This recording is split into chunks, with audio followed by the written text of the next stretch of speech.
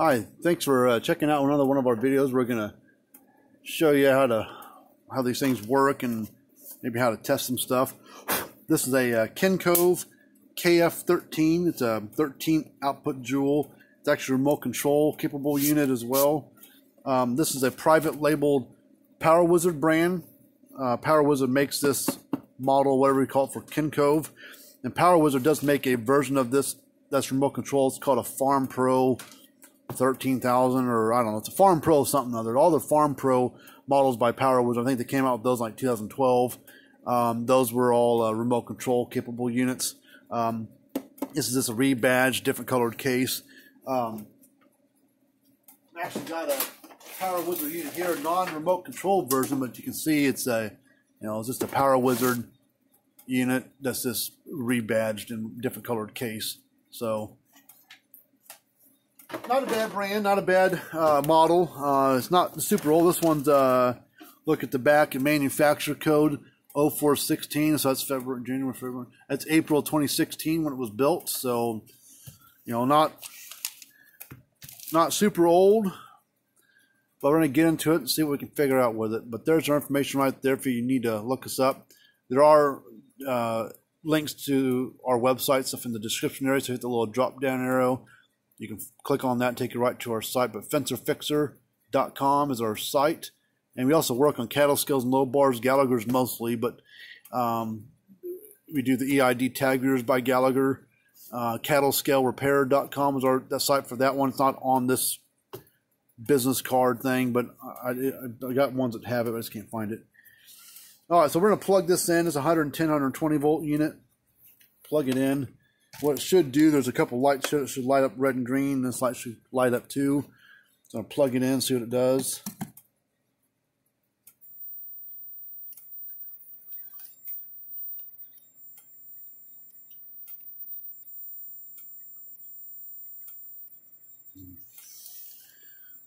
Sounds a little funny.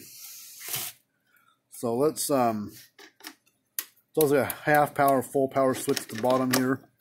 So it's on half power. We'll turn it to full power, but we're gonna, so just clicking and making noise.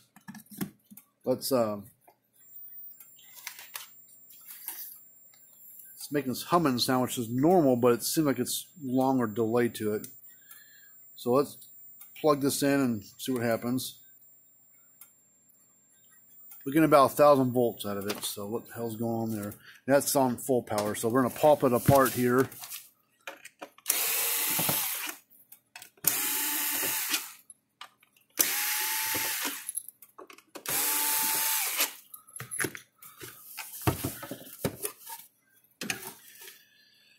Alright, typically with low output, usually has something to do with the transformer, which is this piece here.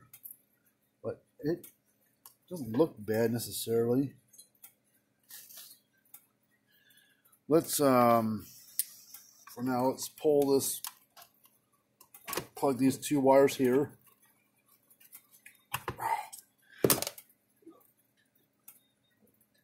And we're going to take that tester, we're going to test across here. And we'll see what kind of reading we get right there.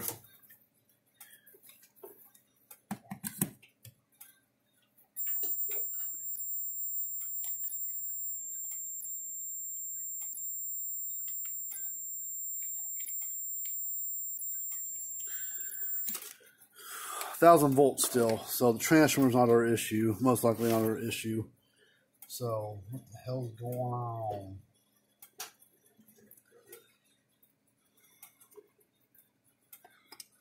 So it's got two boards here.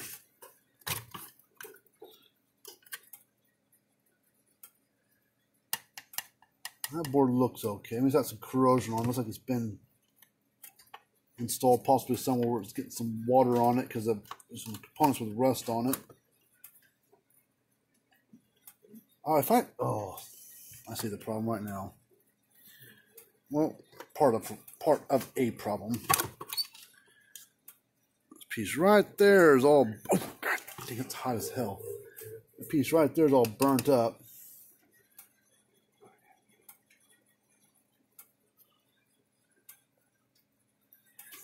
Okay, so we need to replace You need to put a new board in there. Whew. Well, we need to try to replace that piece right there on the board and see if that makes a difference. I'm also going to test these diodes on here. See if they read. Oh, that one might be bad. That one might be bad. That one's good. So what we're going to do first to try it out, we're going to place these two diodes right here and that protection piece right there in the middle. And then we're going to go from there.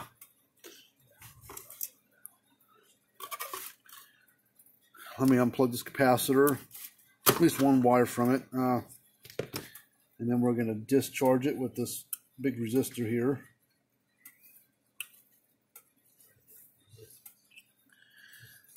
Okay, let me grab a protection piece for that, and then a couple big diodes for it.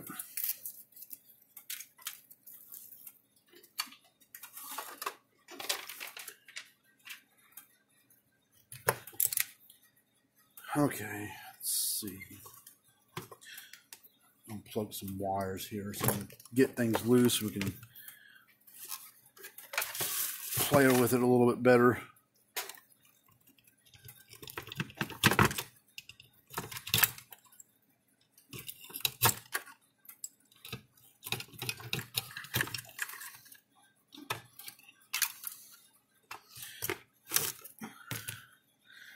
These parts are soldered to the top and bottom side of the board, which makes it a pain in the neck to solder back to.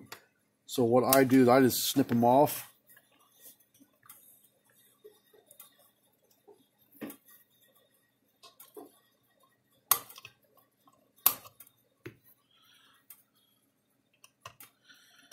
And I use the leads that are sticking out the top to solder the new part to. And we'll do the same thing over here.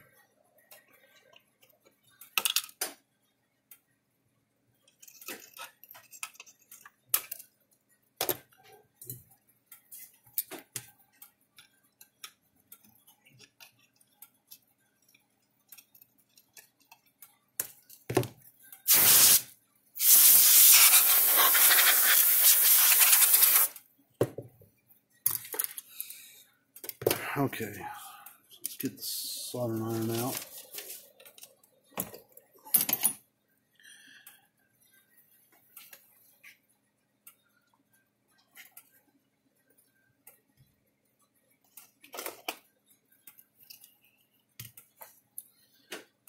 Alright, so first thing I'm going to do, I'm going to add some solder to those little leads that are sticking out the top here now.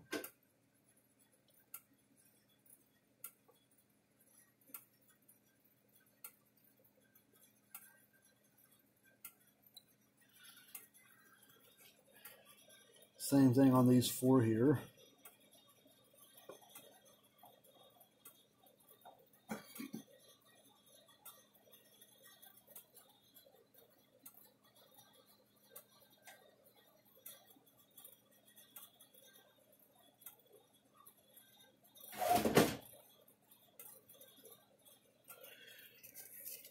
And then I'm going to do the solder iron somewhere. Cut off a little bit of this excess wire.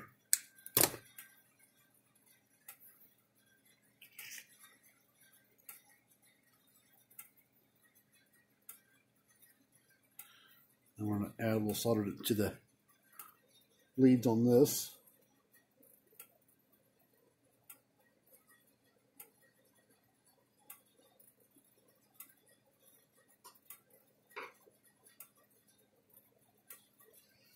There's no polarity to this little part, so it doesn't matter which wire goes where.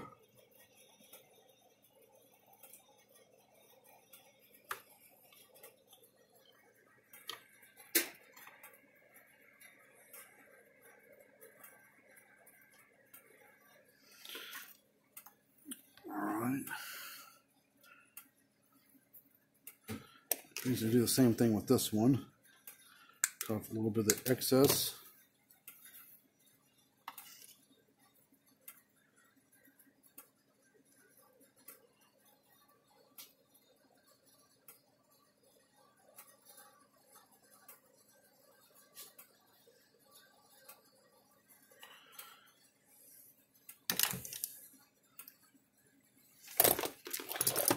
too freaking hot to hold.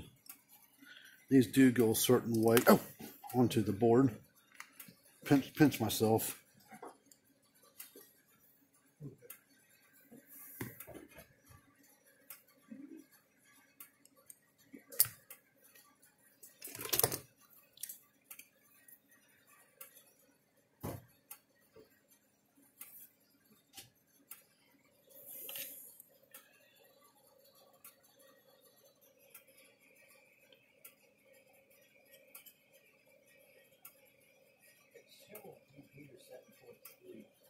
That's good.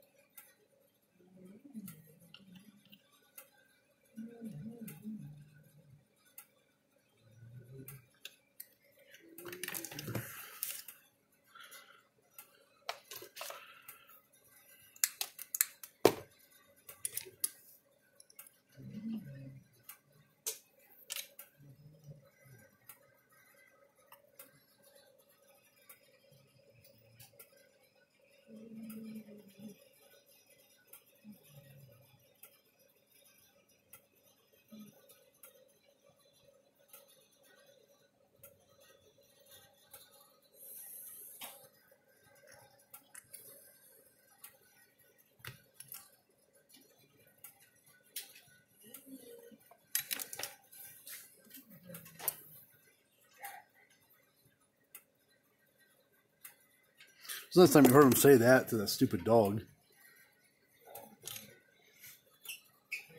Does he still have that dog?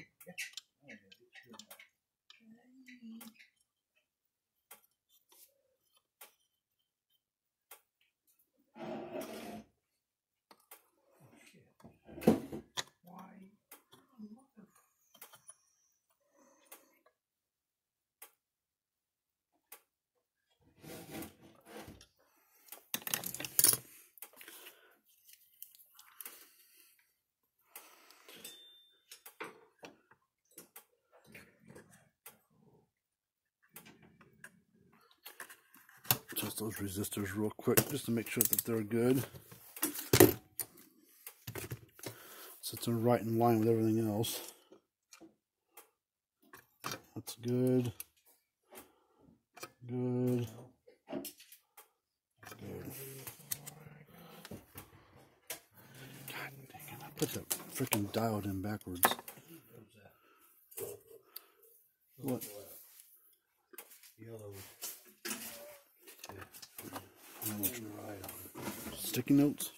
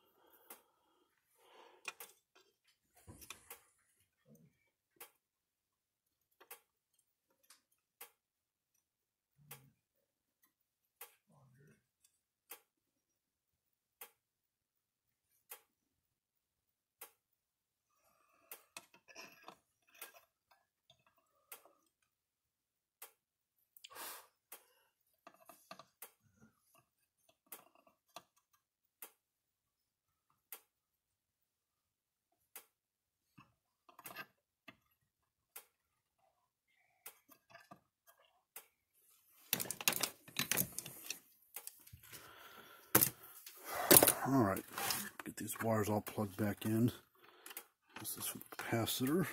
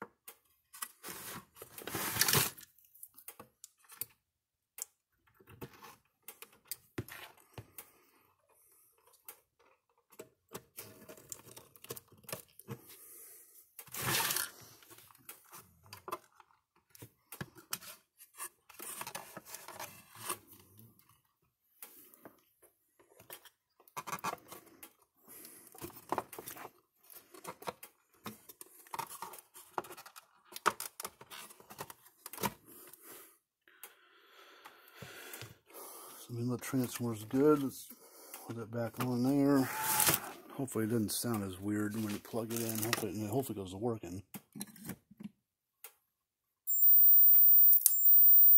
That sounds healthier.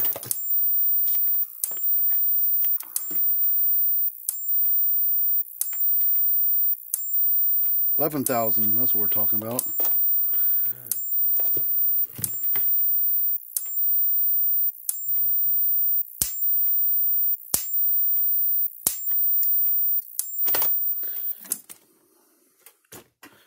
So we fixed the board versus having to replace it. So now we can blow the case out a little bit, maybe just make sure there's none of that burnt stuff that was on that board floating around on the inside.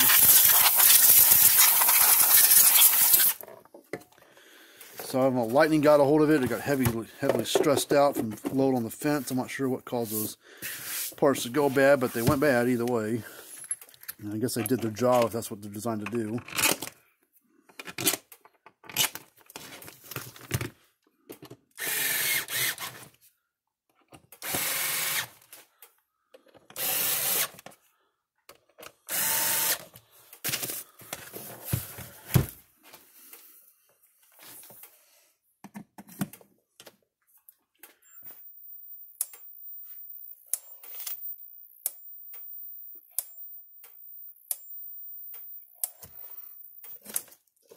So we'll let this thing run for a little while.